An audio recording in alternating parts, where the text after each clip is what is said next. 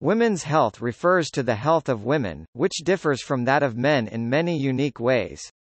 Women's health is an example of population health, where health is defined by the World Health Organization as a state of complete physical, mental and social well-being and not merely the absence of disease or infirmity. Often treated as simply women's reproductive health, many groups argue for a broader definition pertaining to the overall health of women, better expressed as the health of women. These differences are further exacerbated in developing countries where women, whose health includes both their risks and experiences, are further disadvantaged. Although women in industrialized countries have narrowed the gender gap in life expectancy and now live longer than men, in many areas of health they experience earlier and more severe disease with poorer outcomes. Gender remains an important social determinant of health, since women's health is influenced not just by their biology but also by conditions such as poverty, employment, and family responsibilities. Women have long been disadvantaged in many respects such as social and economic power, which restricts their access to the necessities of life including health care, and the greater the level of disadvantage, such as in developing countries, the greater adverse impact on health. Women's reproductive and sexual health has a distinct difference compared to men's health. Even in developed countries, pregnancy and childbirth are associated with substantial risks to women, with maternal mortality accounting for more than 250,000 deaths per year, with large gaps between the developing and developed countries. Comorbidity from other non-reproductive disease such as cardiovascular disease contribute to both the mortality and morbidity of pregnancy, including preeclampsia. Sexually transmitted infections have serious consequences for women and infants, with mother-to-child transmission leading to outcomes such as stillbirths and neonatal deaths, and pelvic inflammatory disease leading to infertility. In addition, infertility from many other causes, birth control, unplanned pregnancy, unconsensual sexual activity and the struggle for access to abortion create other burdens for women. While the rates of the leading causes of death, cardiovascular disease, cancer and lung disease, are similar in women and men, women have different experiences. Lung cancer has overtaken all other types of cancer as the leading cause of cancer death in women, followed by breast cancer, colorectal, ovarian, uterine and cervical cancers. While smoking is the major cause of lung cancer, amongst non-smoking women the risk of developing cancer is 3 times greater than amongst non-smoking men. Despite this, breast cancer remains the commonest cancer in women in developed countries, and is one of the more important chronic diseases of women, while cervical cancer remains one of the commonest cancers in developing countries, associated with human papilloma virus (HPV), an important sexually transmitted disease. HPV vaccine together with screening offers the promise of controlling these diseases. Other important health issues for women include cardiovascular disease, depression, dementia, osteoporosis and anemia. A major impediment to advancing women's health has been their underrepresentation in research studies, an inequity being addressed in the United States and other Western nations by the establishment of centers of excellence in women's health research and large-scale clinical trials such as the Women's Health Initiative.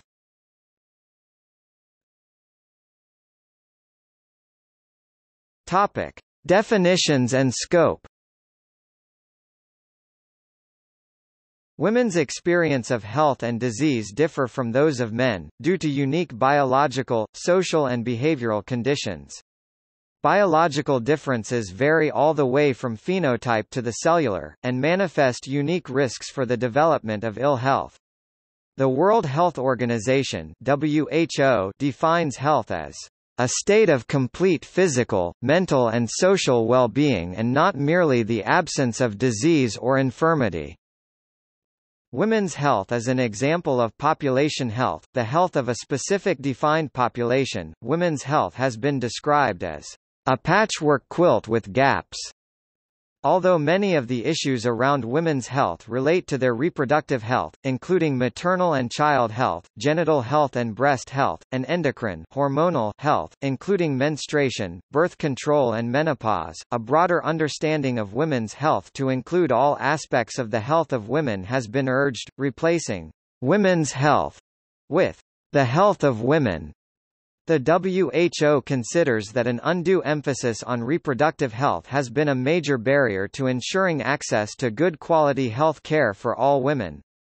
Conditions that affect both men and women, such as cardiovascular disease, osteoporosis, also manifest differently in women.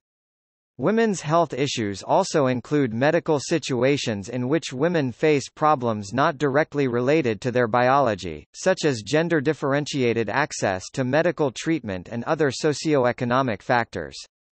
Women's health is of particular concern due to widespread discrimination against women in the world, leaving them disadvantaged. A number of health and medical research advocates, such as the Society for Women's Health Research in the United States, support this broader definition, rather than merely issues specific to human female anatomy to include areas where biological sex differences between women and men exist.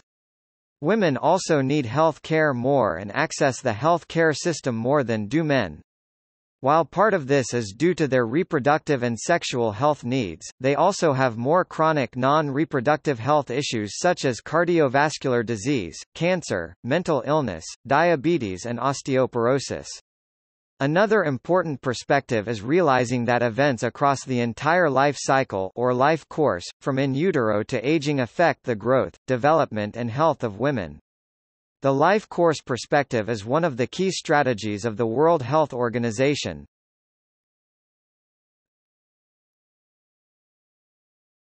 Topic: Global perspective.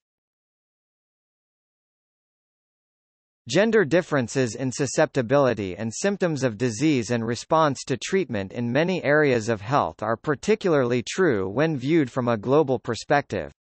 Much of the available information comes from developed countries, yet there are marked differences between developed and developing countries in terms of women's roles and health. The global viewpoint is defined as the area for study, research and practice that places a priority on improving health and achieving health equity for all people worldwide. In 2015, the World Health Organization identified the top 10 issues in women's health as being cancer, reproductive health, maternal health, human immunodeficiency virus (HIV), sexually transmitted infections, violence, mental health, non-communicable diseases, youth and aging.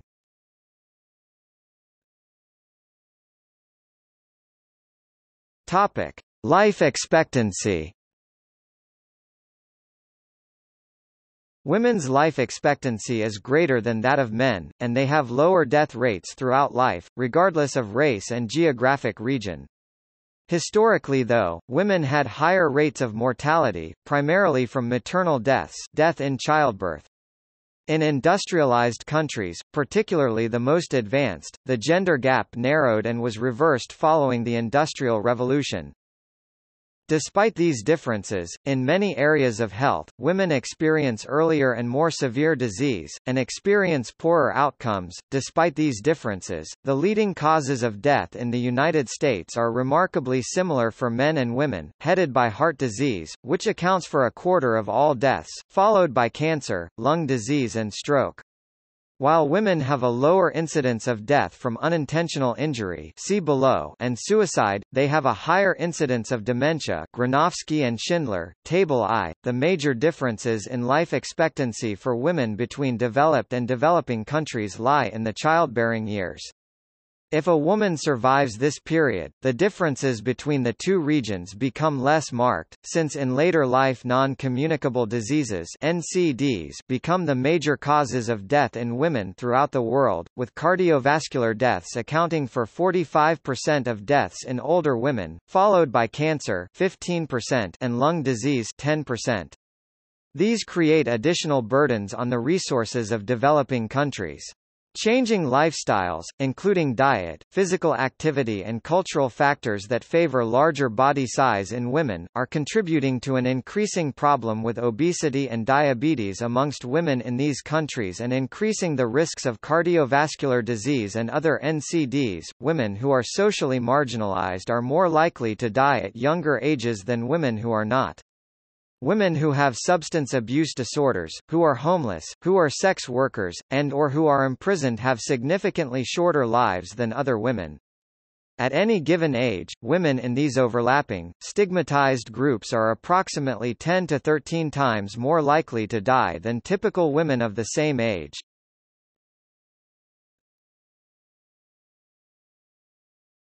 Topic: Social and cultural factors.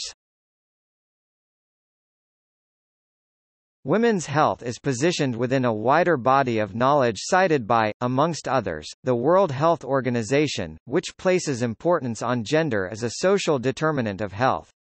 While women's health is affected by their biology, it is also affected by their social conditions, such as poverty, employment, and family responsibilities, and these aspects should not be overshadowed. Women have traditionally been disadvantaged in terms of economic and social status and power, which in turn reduces their access to the necessities of life, including health care.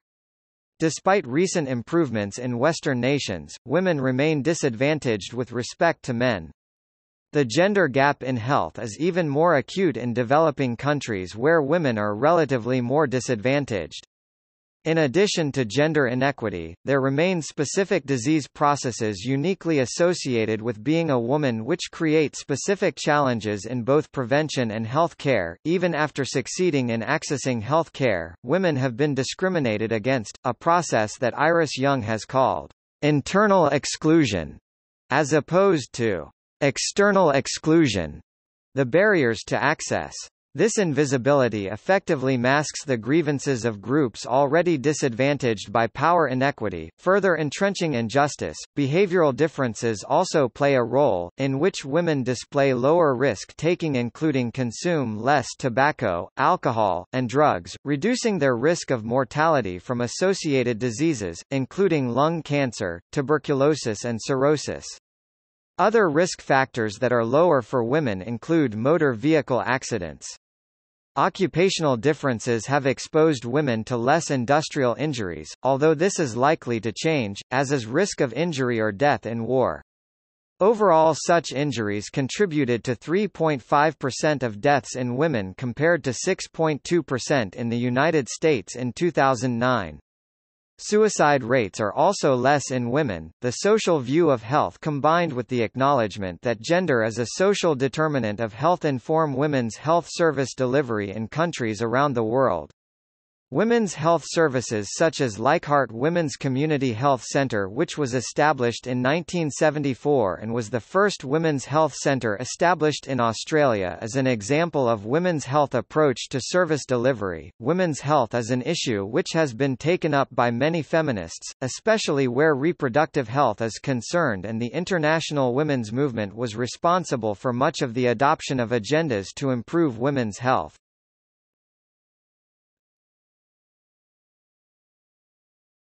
Topic: Biological factors. Women and men differ in their chromosomal makeup, protein gene products, genomic imprinting, gene expression, signaling pathways, and hormonal environment. All of these necessitate caution in extrapolating information derived from biomarkers from one sex to the other. Women are particularly vulnerable at the two extremes of life. Young women and adolescents are at risk from STIs, pregnancy and unsafe abortion, while older women often have few resources and are disadvantaged with respect to men, and also are at risk of dementia and abuse, and generally poor health.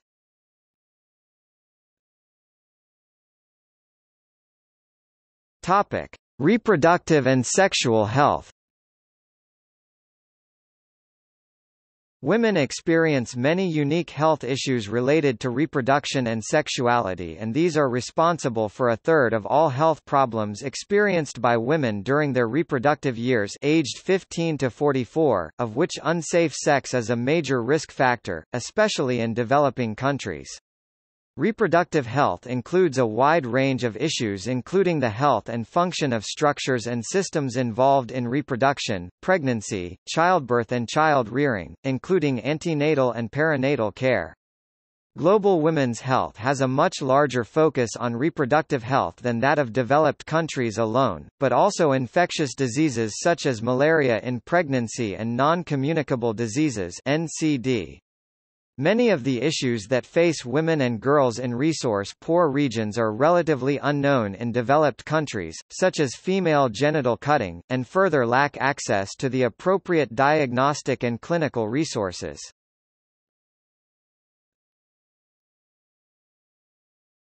Topic: Maternal health.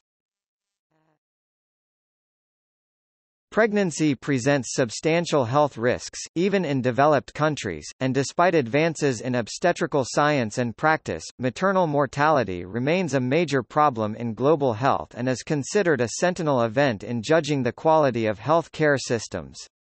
Adolescent pregnancy represents a particular problem, whether intended or unintended, and whether within marriage or a union or not. Pregnancy results in major changes in a girl's life, physically, emotionally, socially and economically, and jeopardizes her transition into adulthood. Adolescent pregnancy, more often than not, stems from a girl's lack of choices, or abuse. Child marriage, see below, is a major contributor worldwide, since 90% of births to girls aged 15 to 19 occur within marriage.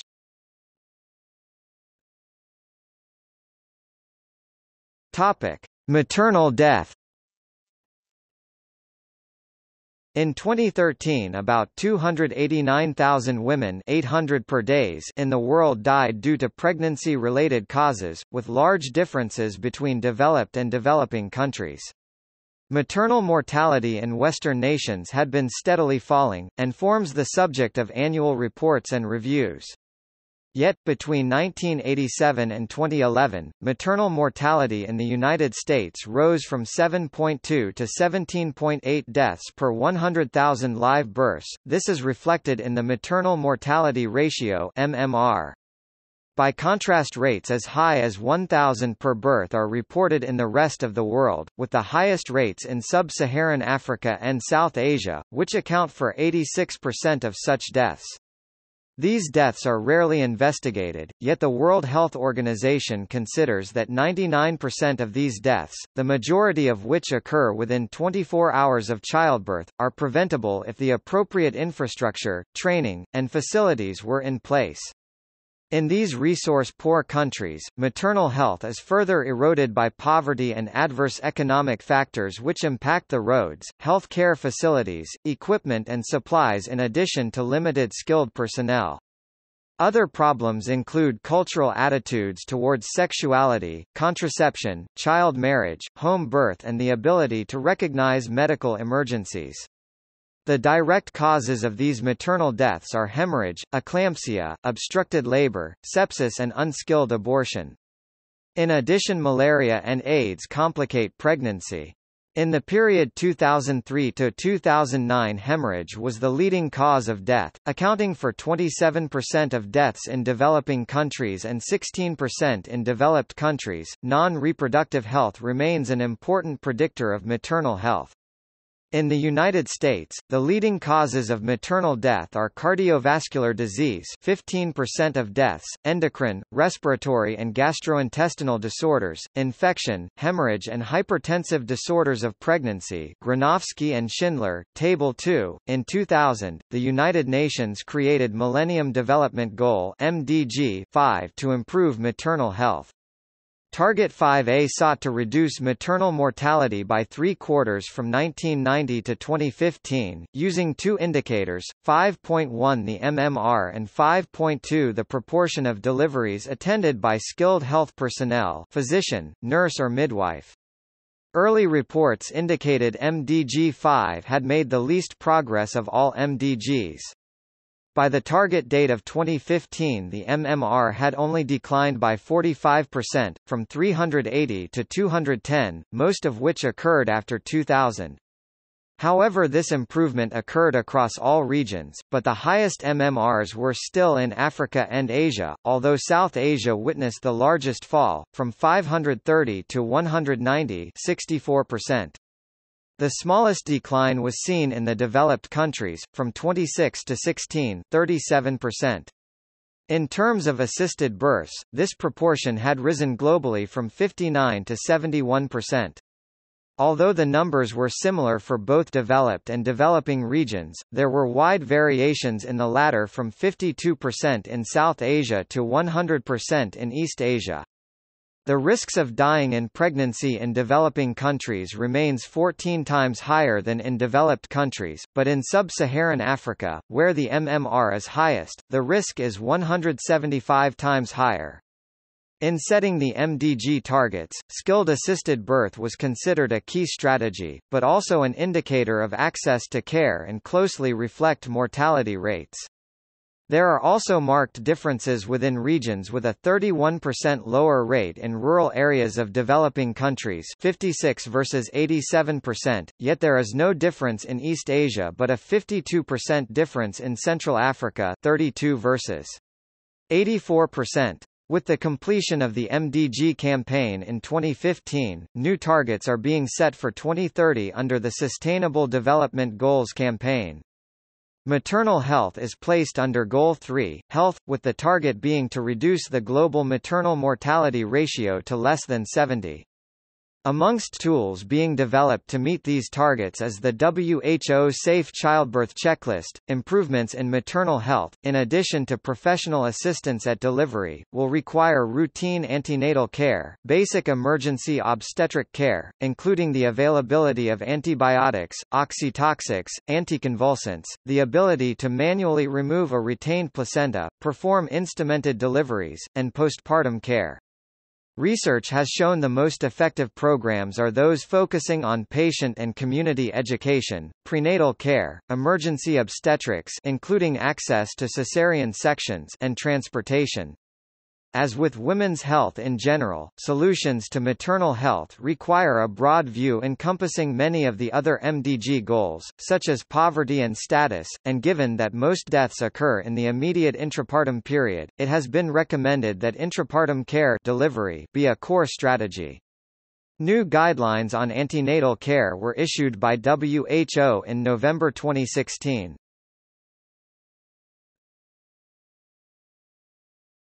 Topic: Complications of pregnancy.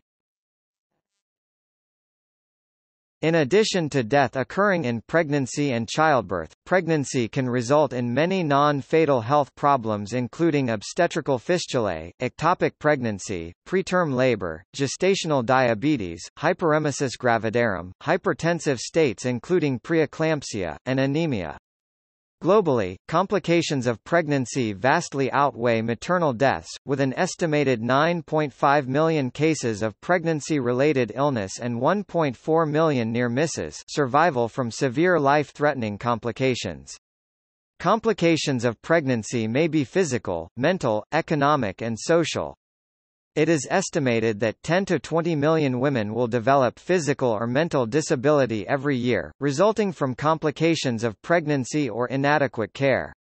Consequently, international agencies have developed standards for obstetric care. Topic: Obstetrical fistula. Of near-miss events, obstetrical fistulae including vesicovaginal and rectovaginal fistulae, remain one of the most serious and tragic. Although corrective surgery is possible, it is often not available and is considered completely preventable. If repaired, subsequent pregnancies will require cesarean section. While unusual in developed countries, it is estimated that up to 100,000 cases occur every year in the world, and that about 2 million women are currently living with this condition, with the highest incidence occurring in Africa and parts of Asia. of results from prolonged obstructed labor without intervention, when continued pressure from the fetus in the birth canal restricts blood supply to the surrounding tissues, with eventual fetal death, necrosis and expulsion. The damaged pelvic organs then develop a connection fistula allowing urine or feces, or both, to be discharged through the vagina with associated urinary and fecal incontinence, vaginal stenosis, nerve damage and infertility. Severe social and mental consequences are also likely to follow, with shunning of the women. Apart from lack of access to care, causes include young age, and malnourishment. The UNFPA has made prevention of a priority and is the lead agency in the campaign to end fistula, which issues annual reports, and the United Nations observes May 23 as the International Day to End Obstetric Fistula every year. Prevention includes discouraging teenage pregnancy and child marriage, adequate nutrition, and access to skilled care, including caesarean section.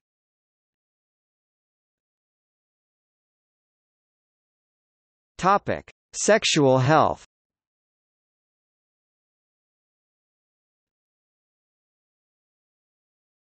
Topic: Contraception. The ability to determine if and when to become pregnant is vital to a woman's autonomy and well-being, and contraception can protect girls and young women from the risks of early pregnancy and older women from the increased risks of unintended pregnancy. Adequate access to contraception can limit multiple pregnancies, reduce the need for potentially unsafe abortion, and reduce maternal and infant mortality and morbidity. Some barrier forms of contraception such as condoms, also reduce the risk of STIs and HIV infection.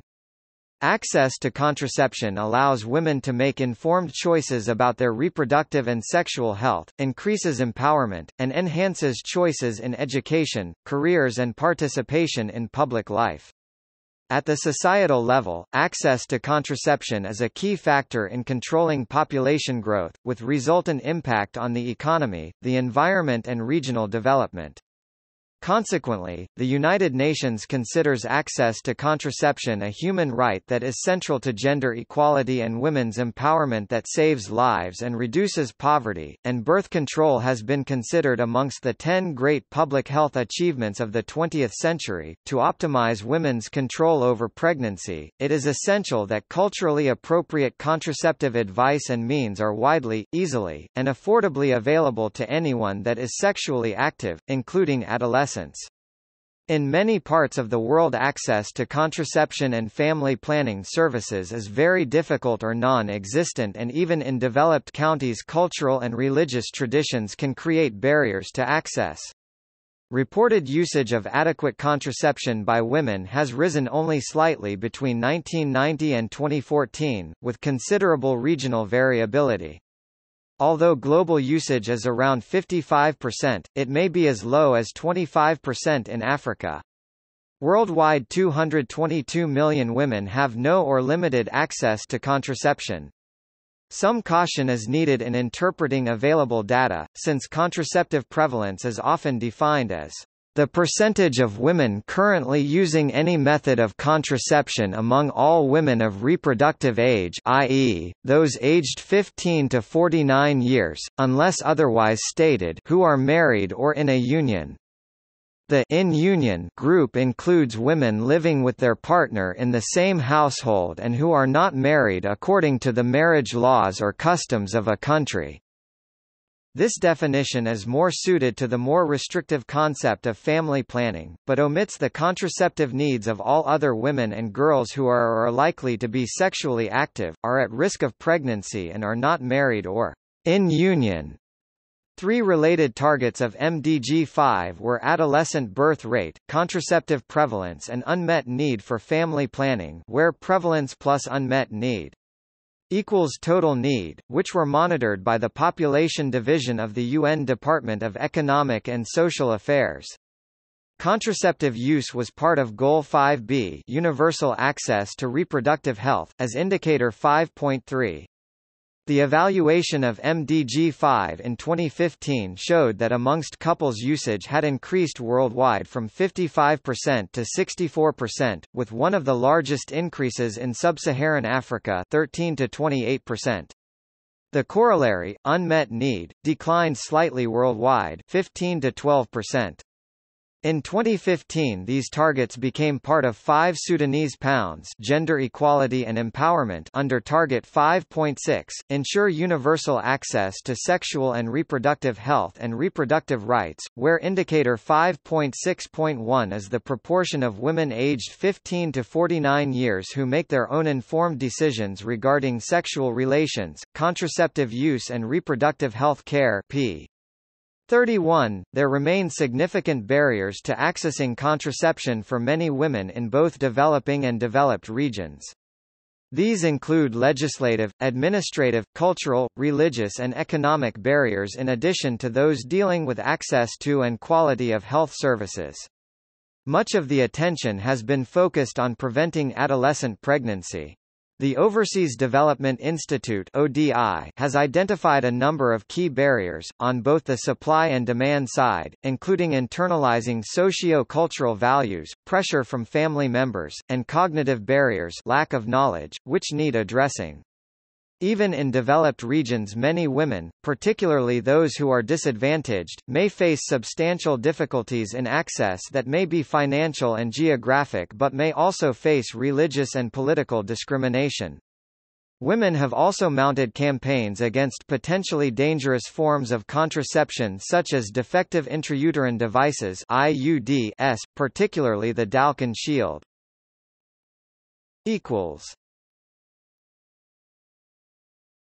Topic: Abortion.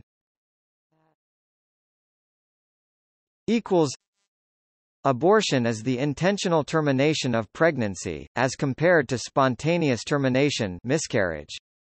Abortion is closely allied to contraception in terms of women's control and regulation of their reproduction, and is often subject to similar cultural, religious, legislative and economic constraints. Where access to contraception is limited, women turn to abortion. Consequently, abortion rates may be used to estimate unmet needs for contraception. However, the available procedures have carried great risk for women throughout most of history, and still do in the developing world, or where legal restrictions force women to seek clandestine facilities. Access to safe legal abortion places undue burdens on lower socioeconomic groups and in jurisdictions that create significant barriers. These issues have frequently been the subject of political and feminist campaigns where differing viewpoints pit health against moral values. Globally, there were 87 million unwanted pregnancies in 2005, of those 46 million resorted to abortion, of which 18 million were considered unsafe, resulting in 68,000 deaths. The majority of these deaths occurred in the developing world. The United Nations considers these avoidable with access to safe abortion and post-abortion care. While abortion rates have fallen in developed countries, but not in developing countries. Between 2010 to 2014 there were 35 abortions per 1,000 women aged 15 to 44, a total of 56 million abortions per year. The United Nations has prepared recommendations for health care workers to provide more accessible and safe abortion and post-abortion care. An inherent part of post-abortion care involves provision of adequate contraception.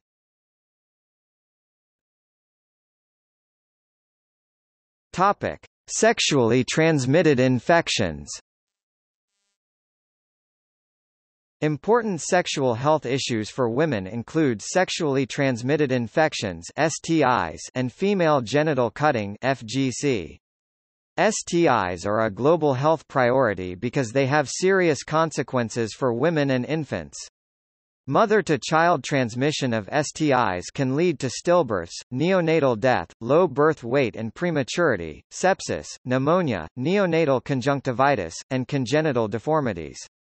Syphilis in pregnancy results in over 300,000 fetal and neonatal deaths per year, and 215,000 infants with an increased risk of death from prematurity, low birth weight or congenital disease. Diseases such as chlamydia and gonorrhea are also important causes of pelvic inflammatory disease (PID) and subsequent infertility in women. Another important consequence of some STIs such as genital herpes and syphilis increase the risk of acquiring HIV by threefold, and can also influence its transmission progression. Worldwide, women and girls are at greater risk of HIV/AIDS. STIs are in turn associated with unsafe sexual activity that is often unconsensual.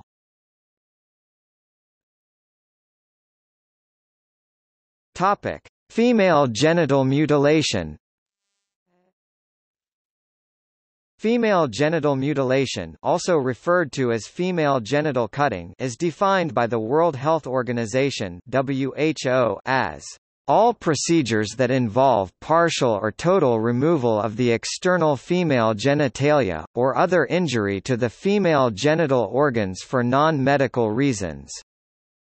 It has sometimes been referred to as female circumcision, although this term is misleading because it implies it is analogous to the circumcision of the foreskin from the male penis. Consequently, the term mutilation was adopted to emphasize the gravity of the act and its place as a violation of human rights. Subsequently, the term cutting was advanced to avoid offending cultural sensibility that would interfere with dialogue for change. To recognize these points of view, some agencies use the composite female genital mutilation, cutting (FMG). It has affected more than 200 million women and girls who are alive today. The practice is concentrated in some 30 countries in Africa, the Middle East and Asia. FGC affects many religious faiths, nationalities, and socioeconomic classes and is highly controversial. The main arguments advanced to justify FGC are hygiene, fertility, the preservation of chastity, an important rite of passage, marriageability and enhanced sexual pleasure of male partners. The amount of tissue removed varies considerably, leading the WHO and other bodies to classify FGC into 4 types. These range from the partial or total removal of the clitoris with or without the prepuce clitoridectomy in type 1, to the additional removal of the labia minora, with or without excision of the labia majora type 2, to narrowing of the vaginal orifice introitus with the creation of a covering seal by suturing the remaining labial tissue over the urethra and introitus, with or without excision of the clitoris infibulation. In this type, a small opening is created to allow urine and menstrual blood to be discharged. Type 4 involves all other procedures, usually relatively minor alterations such as piercing. While defended by those cultures in which it constitutes a tradition, FGC is opposed by many medical and cultural organizations on the grounds that it is unnecessary and harmful. Short-term health effects may include hemorrhage, infection, sepsis, and even result in death, while long-term effects include dyspareunia, dysmenorrhea, vaginitis and cystitis. In addition, FGC leads to complications with pregnancy, labor and delivery. Reversal defibrillation by skilled personnel may be required to open the scarred tissue. Amongst those opposing the practice are local grassroots groups, and national and international organizations including WHO, UNICEF, UNFPA and Amnesty International. Legislative efforts to ban FGC have rarely been successful, and the preferred approach is education and empowerment and the provision of information about the adverse health effects as well the human rights aspects. Progress has been made, but girls 14 and younger represent 44 million of those who have been cut, and in some regions 50% of all girls aged 11 and younger have been cut. Ending FGC has been considered one of the necessary goals in achieving the targets of the Millennium Development Goals, while the United Nations has declared ending FGC a target of the Sustainable Development Goals, and for February 6 to known as the International Day of Zero Tolerance for Female Genital Mutilation, concentrating on 17 African countries and the 5 million girls between the ages of 15 and 19 that would otherwise be cut by 2030.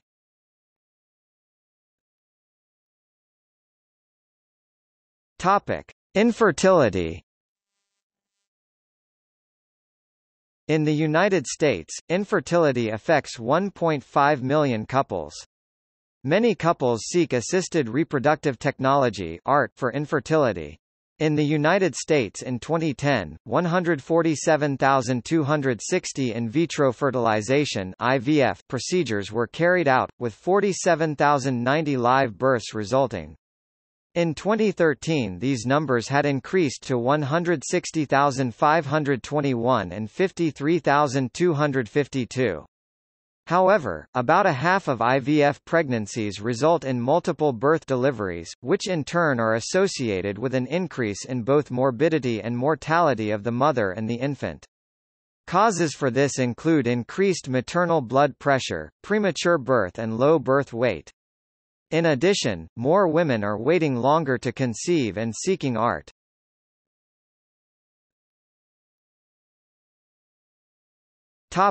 Child marriage. Child marriage, including union or cohabitation, is defined as marriage under the age of 18 and is an ancient custom.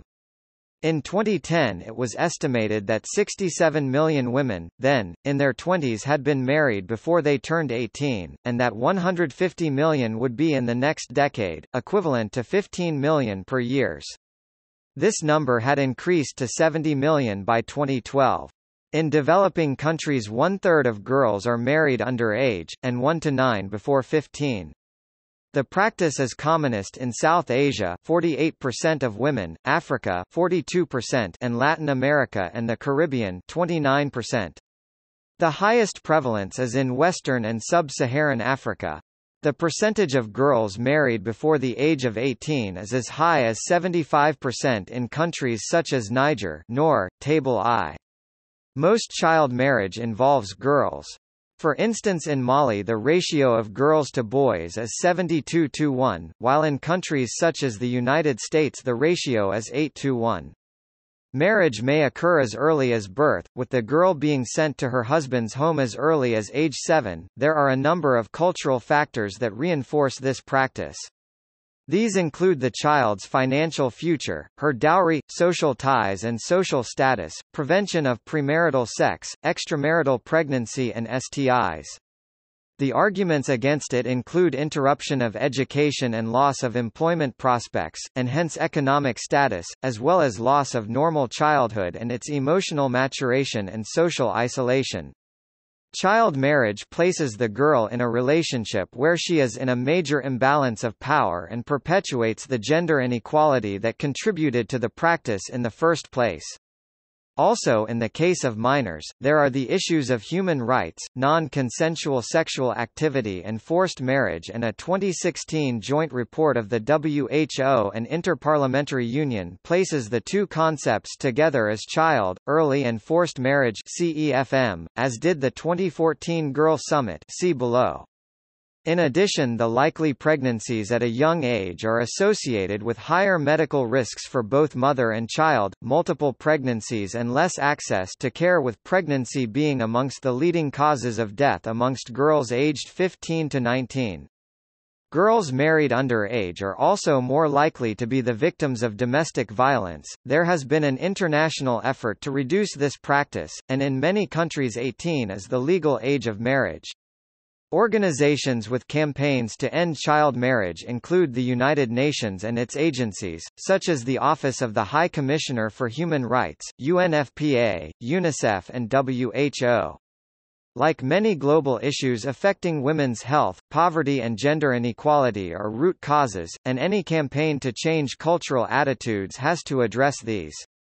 Child marriage is the subject of international conventions and agreements such as the Convention on the Elimination of All Forms of Discrimination Against Women (CEDAW, 1979, Article 16) and the Universal Declaration of Human Rights, and in 2014 a summit conference, Girl Summit, co-hosted by UNICEF and the UK, was held in London, see illustration, to address this issue together with FGM-C.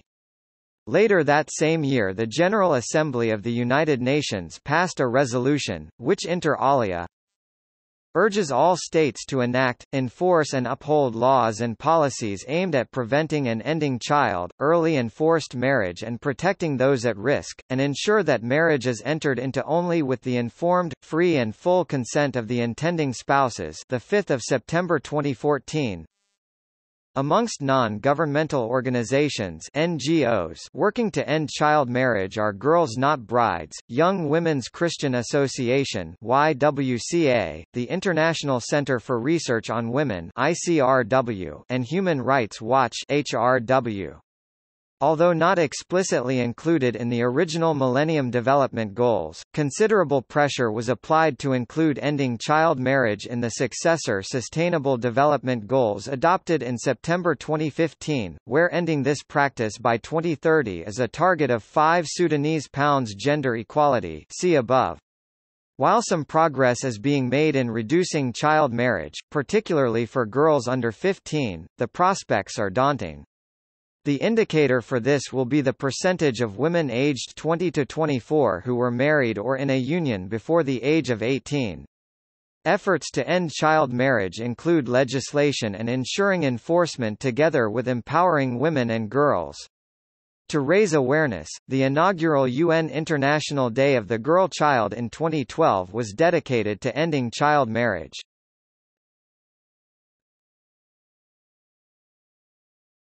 Topic: Menstrual cycle. Women's menstrual cycles, the approximately monthly cycle of changes in the reproductive system, can pose significant challenges for women in their reproductive years, the early teens to about 50 years of age. These include the physiological changes that can affect physical and mental health, symptoms of ovulation and the regular shedding of the inner lining of the uterus endometrium accompanied by vaginal bleeding menses or menstruation. The onset of menstruation menarche may be alarming to unprepared girls and mistaken for illness. Menstruation can place undue burdens on women in terms of their ability to participate in activities, and access to menstrual aids such as tampons and sanitary pads. This is particularly acute amongst poorer socioeconomic groups where they may represent a financial burden, and in developing countries where menstruation can be an impediment to a girl's education. Equally challenging for women are the physiological and emotional changes associated with the cessation of menses, menopause or climacteric. While typically occurring gradually towards the end of the 5th decade in life marked by irregular bleeding, the cessation of ovulation and menstruation is accompanied by marked changes in hormonal activity, both by the ovary itself estrogen and progesterone and the pituitary gland follicle-stimulating hormone or FSH and luteinizing hormone or LH.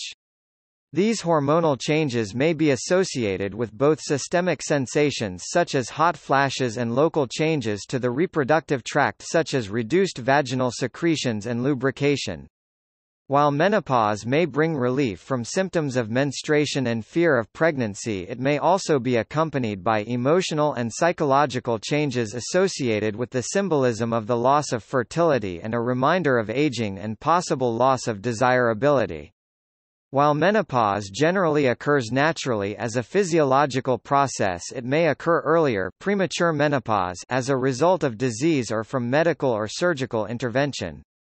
When menopause occurs prematurely, the adverse consequences may be more severe.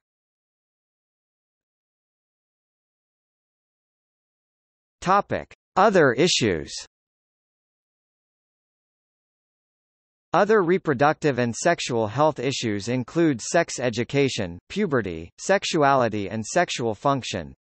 Women also experience a number of issues related to the health of their breasts and genital tract, which fall into the scope of gynecology.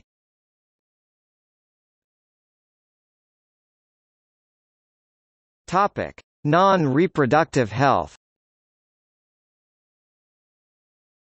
Women and men have different experiences of the same illnesses, especially cardiovascular disease, cancer, depression and dementia, and are more prone to urinary tract infections than men.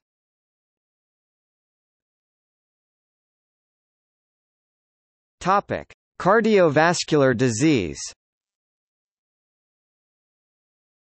Cardiovascular disease is the leading cause of death 30% amongst women in the United States, and the leading cause of chronic disease amongst them, affecting nearly 40%. Gronowski and Schindler, Tables I and IV.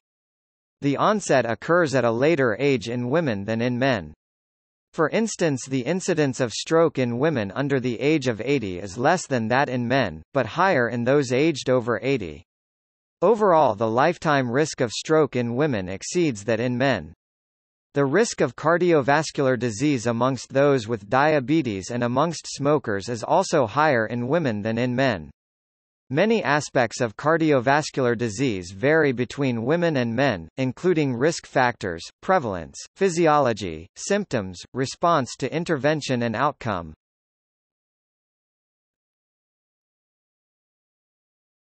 Topic: Cancer.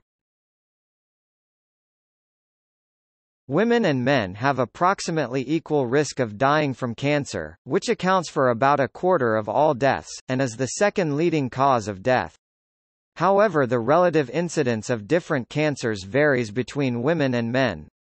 In the United States, the three commonest types of cancer of women in 2012 were lung, breast and colorectal cancers.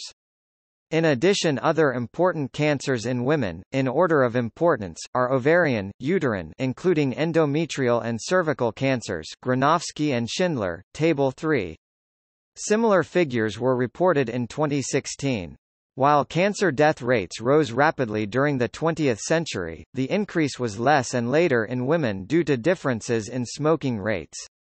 More recently, cancer death rates have started to decline as the use of tobacco becomes less common. Between 1991 and 2012, the death rate in women declined by 19%, less than in men. In the early 20th century, death from uterine body and cervix cancers was the leading cause of cancer death in women, who had a higher cancer mortality than men. From the 1930s onwards, uterine cancer deaths declined, primarily due to lower death rates from cervical cancer following the availability of the Papa-Nicolau (PAP) screening test. This resulted in an overall reduction of cancer deaths in women between the 1940s and 1970s, when rising rates of lung cancer led to an overall increase. By the 1950s, the decline in uterine cancer left breast cancer as the leading cause of cancer death till it was overtaken by lung cancer in the 1980s. All three cancers, lung, breast, uterus, are now declining in cancer death rates. Siegel et al., Figure 8, but more women die from lung cancer every year than from breast, ovarian, and uterine cancers combined. Overall, about 20% of people found to have lung cancer are never smokers, yet amongst non-smoking women the risk of developing lung cancer is 3 times greater than amongst men who never smoked. In addition to mortality, cancer is a cause of considerable morbidity in women. Women have a lower lifetime probability of being diagnosed with cancer, 38% versus 45% for men, but are more likely to be diagnosed with cancer at an earlier age.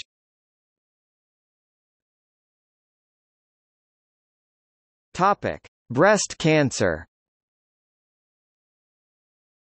Breast cancer is the second most common cancer in the world and the most common among women. It is also among the 10 most common chronic diseases of women, and a substantial contributor to loss of quality of life. Gronowski and Schindler, Table IV. Globally, it accounts for 25% of all cancers. In 2016, breast cancer is the most common cancer diagnosed among women in both developed and developing countries, accounting for nearly 30% of all cases, and worldwide accounts for 1.5 million cases and over 500,000 deaths, being the 5th most common cause of cancer death overall and the second in developed regions. Geographic variation in incidence is the opposite of that of cervical cancer, being highest in Northern America and lowest in Eastern and Middle Africa, but mortality rates are relatively constant, resulting in a wide variance in case mortality, ranging from 25% in developed regions to 37% in developing regions, and with 62% of deaths occurring in developing countries.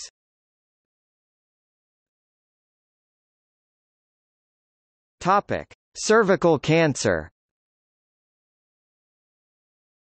Globally, cervical cancer is the fourth commonest cancer amongst women, particularly those of lower socioeconomic status.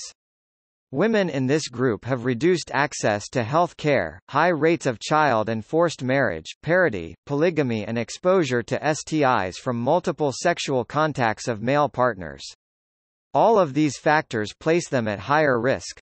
In developing countries, cervical cancer accounts for 12% of cancer cases amongst women and is the second leading cause of death, where about 85% of the global burden of over 500,000 cases and 250,000 deaths from this disease occurred in 2012. The highest incidence occurs in Eastern Africa, where with Middle Africa, cervical cancer is the commonest cancer in women. The case fatality rate of 52% is also higher in developing countries than in developed countries 43%, and the mortality rate varies by 18-fold between regions of the world. Cervical cancer is associated with human papillomavirus (HPV), which has also been implicated in cancers of the vulva, vagina, anus, and oropharynx. Almost 300 million women worldwide have been infected with HPV, one of the commoner sexually transmitted infections, and 5% of the 13 million new cases of cancer in the world have been attributed to HPV. In developed countries, screening for cervical cancer using the Pap test has identified pre-cancerous changes in the cervix, at least in those women with access to health care. Also, an HPV vaccine program is available in 45 countries. Screening and prevention programs have limited availability in developing countries, although inexpensive low-technology programs are being developed, but access to treatment is also limited. If applied globally, HPV vaccination at 70% coverage could save the lives of 4 million women from cervical cancer, since most cases occur in developing countries.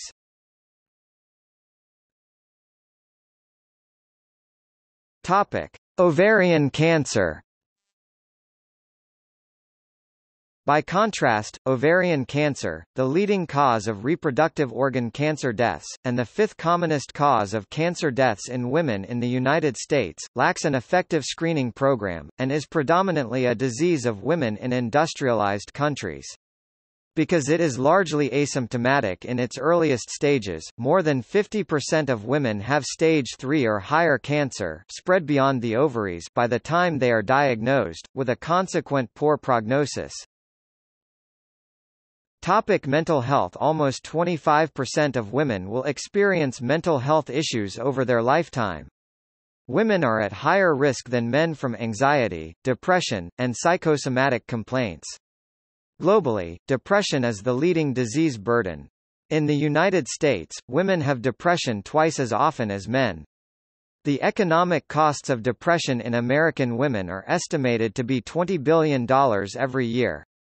The risks of depression in women have been linked to changing hormonal environment that women experience, including puberty, menstruation, pregnancy, childbirth and the menopause. Women also metabolize drugs used to treat depression differently to men. Suicide rates are less in women than men.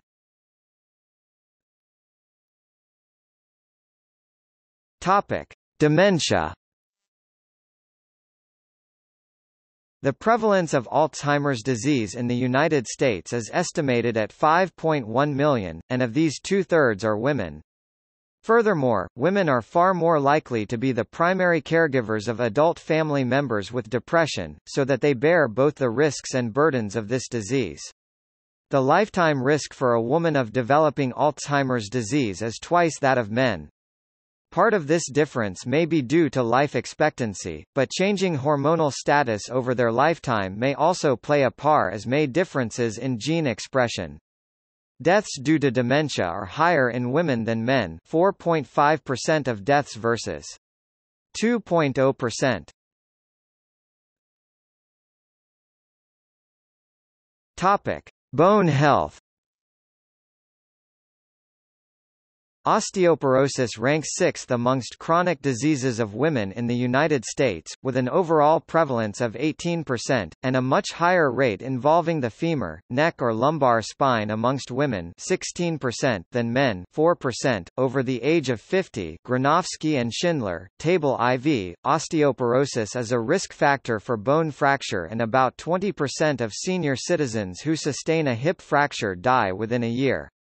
The gender gap is largely the result of the reduction of estrogen levels in women following the menopause. Hormone replacement therapy (HRT) has been shown to reduce this risk by 25 to 30%, and was a common reason for prescribing it during the 1980s and 1990s. However, the Women's Health Initiative (WHI) study that demonstrated that the risks of HRT outweighed the benefits has since led to a decline in HRT usage.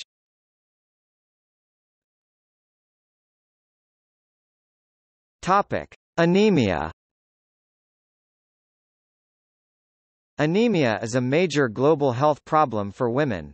Women are affected more than men, in which up to 30% of women being found to be anemic and 42% of pregnant women.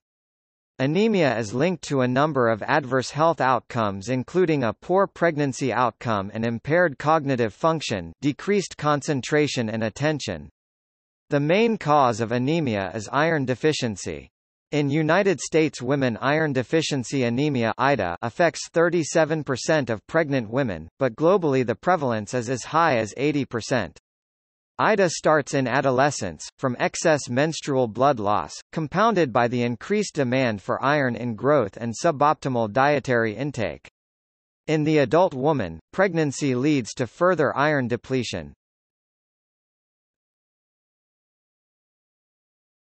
Topic: Violence.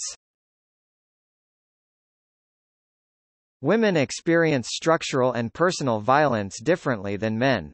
The United Nations has defined violence against women as any act of gender-based violence that results in, or is likely to result in, physical, sexual or mental harm or suffering to women, including threats of such acts, coercion or arbitrary deprivation of liberty, whether occurring in public or in private life. United Nations, Declaration on the Elimination of Violence Against Women, 1993. Violence against women may take many forms, including physical, sexual, emotional and psychological, and may occur throughout the life course. Structural violence may be embedded in legislation or policy, or be systematic misogyny by organizations against groups of women. Perpetrators of personal violence include state actors, strangers, acquaintances, relatives and intimate partners, and manifests itself across a spectrum from discrimination, through harassment, sexual assault and rape, and physical harm to murder, femicide. It may also include cultural practices such as female genital cutting. Non-fatal violence against women has severe implications for women's physical, mental and reproductive health, and is seen as not simply isolated events but rather a systematic pattern of behavior that both violates their rights but also limits their role in society and requires a systematic approach. The World Health Organization (WHO) estimates that 35% of women in the world have experienced physical or sexual violence over their lifetime, and that the commonest situation is intimate partner violence.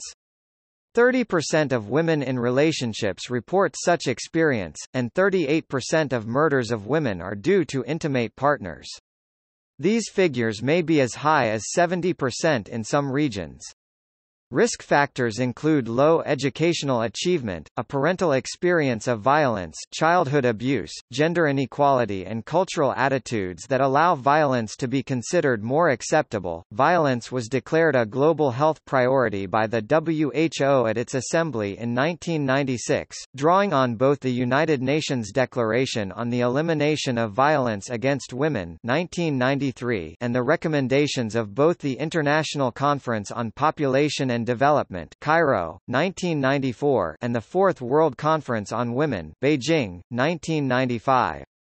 This was followed by its 2002 World Report on Violence and Health, which focuses on intimate partner and sexual violence. Meanwhile, the UN embedded these in an action plan when its General Assembly passed the Millennium Declaration in September 2000, which resolved inter alia, to combat all forms of violence against women and to implement the Convention on the Elimination of All Forms of Discrimination Against Women. One of the Millennium Goals (MDG 3) was the promotion of gender equality and the empowerment of women, which sought to eliminate all forms of violence against women as well as implementing CEDAW. This recognized that eliminating violence, including discrimination, was a prerequisite to achieving all other goals of improving women's health. However, it was later criticized for not including violence as an explicit target, the missing target. In the evaluation of MDG 3, violence remained a major barrier to achieving the goals. In the successor Sustainable Development Goals, which also explicitly list the related issues of discrimination, child marriage and genital cutting, one target is listed as eliminate all forms of violence against all women and girls in the public and private spheres. By 2030, UN Women believe that violence against women is rooted in gender-based discrimination and social norms and gender stereotypes that perpetuate such violence, and advocate moving from supporting victims to prevention, through addressing root and structural causes. They recommend programs that start early in life and are directed towards both genders to promote respect and equality, an area often overlooked in public policy.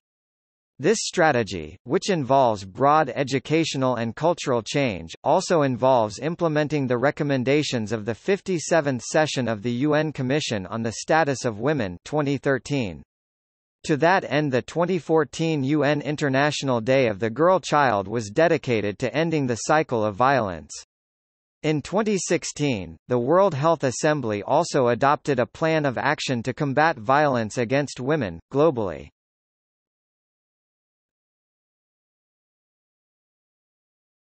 Topic: Women in health research.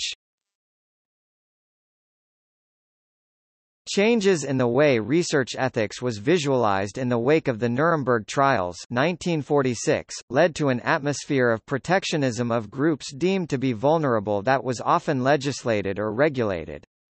This resulted in the relative underrepresentation of women in clinical trials. The position of women in research was further compromised in 1977, when in response to the tragedies resulting from thalidomide and diethylstilbestrol (DAY), the United States Food and Drug Administration (FDA) prohibited women of child-bearing years from participation in early-stage clinical trials. In practice, this ban was often applied very widely to exclude all women. Women, at least those in the childbearing years, were also deemed unsuitable research subjects due to their fluctuating hormonal levels during the menstrual cycle. However, research has demonstrated significant biological differences between the sexes in rates of susceptibility, symptoms and response to treatment in many major areas of health, including heart disease and some cancers.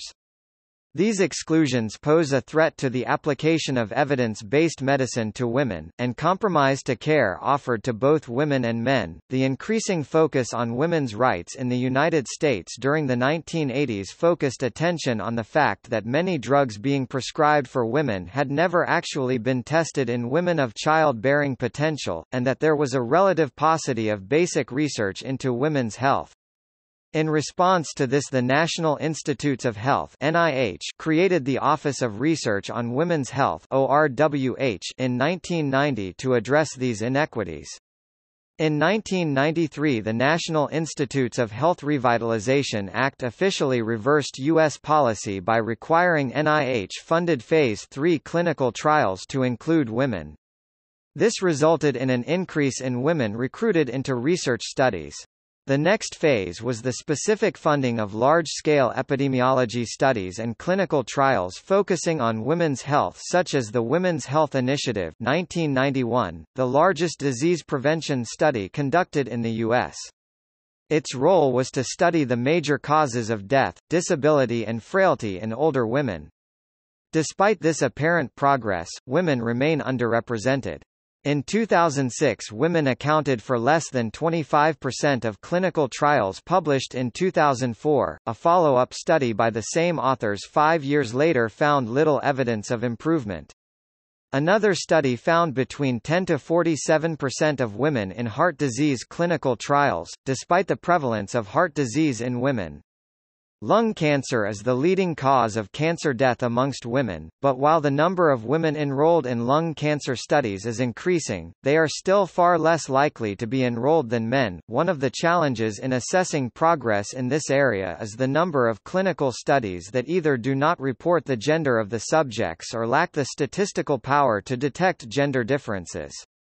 These were still issues in 2014, and further compounded by the fact that the majority of animal studies also exclude females or fail to account for differences in sex and gender. For instance, despite the higher incidence of depression amongst women, less than half of the animal studies use female animals. Consequently, a number of funding agencies and scientific journals are asking researchers to explicitly address issues of sex and gender in their research. A related issue is the inclusion of pregnant women in clinical studies. Since other illnesses can exist concurrently with pregnancy, information is needed on the response to and efficacy of interventions during pregnancy, but ethical issues relative to the fetus make this more complex. This gender bias is partly offset by the initiation of large-scale epidemiology studies of women, such as the Nurses' Health Study 1976, Women's Health Initiative and Black Women's Health Study. Women have also been the subject of abuse in health care research, such as the situation revealed in the Cartwright Inquiry in New Zealand 1988, in which research by two feminist journalists revealed that women with cervical abnormalities were not receiving treatment, as part of an experiment. The women were not told of the abnormalities and several later died.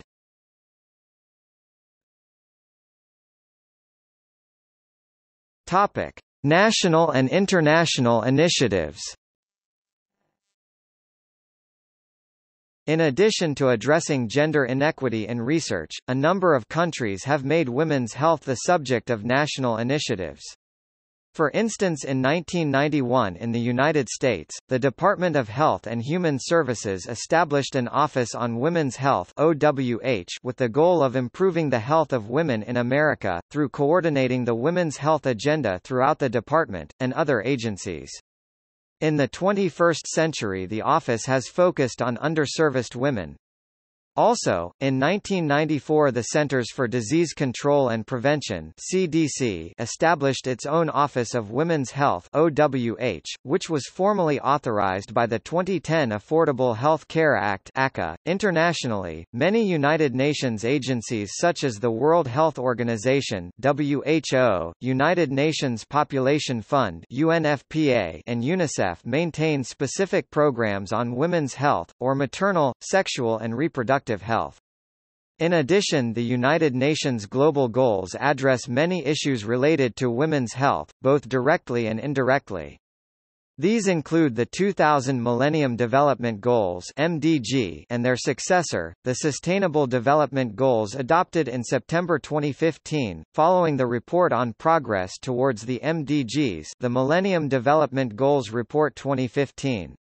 For instance, the 8 MDG goals, eradicating extreme poverty and hunger, achieving universal primary education, promoting gender equality and empowering women, reducing child mortality rates, improving maternal health, combating HIV, AIDS, malaria and other diseases, ensuring environmental sustainability, and developing a global partnership for development, all impact on women's health, as do all 17 SDG goals, in addition to the specific 5 Sudanese pounds, achieve gender equality and empower all women and girls.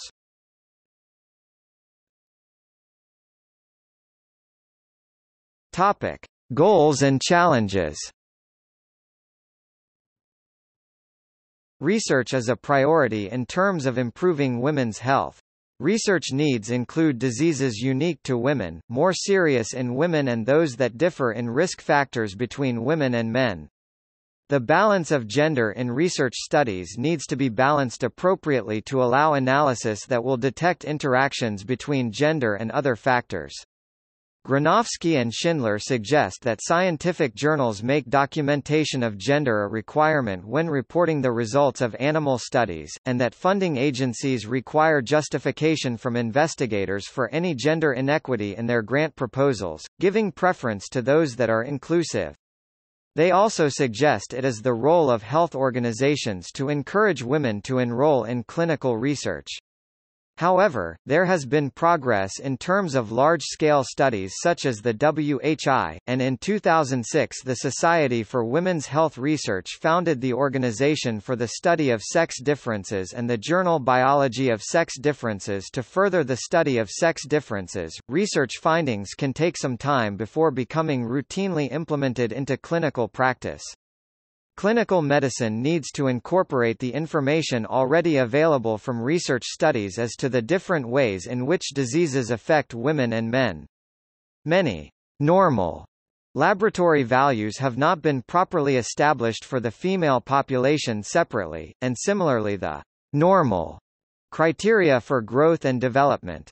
Drug dosing needs to take gender differences in drug metabolism into account. Globally, women's access to health care remains a challenge, both in developing and developed countries. In the United States, before the Affordable Health Care Act came into effect, 25% of women of childbearing age lacked health insurance. In the absence of adequate insurance, women are likely to avoid important steps to self-care such as routine physical examination, screening and prevention testing, and prenatal care.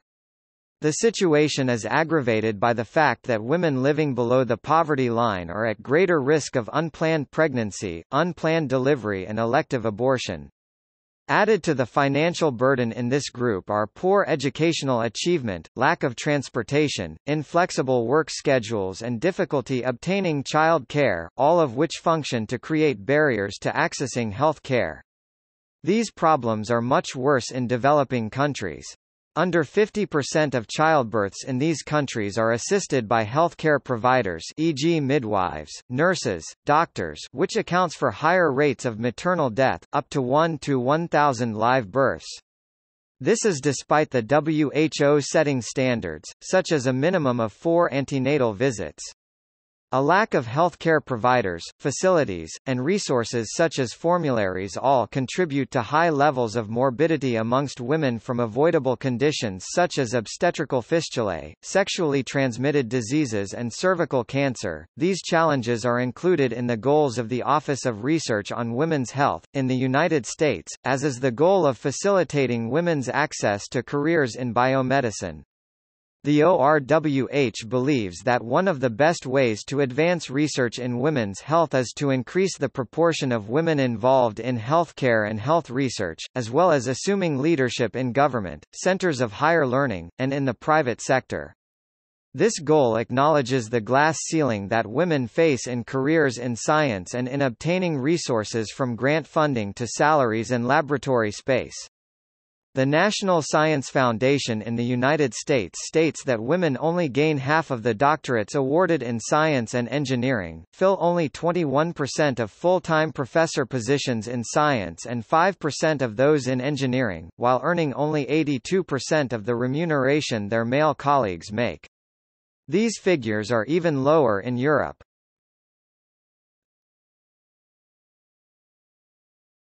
Topic. See also Notes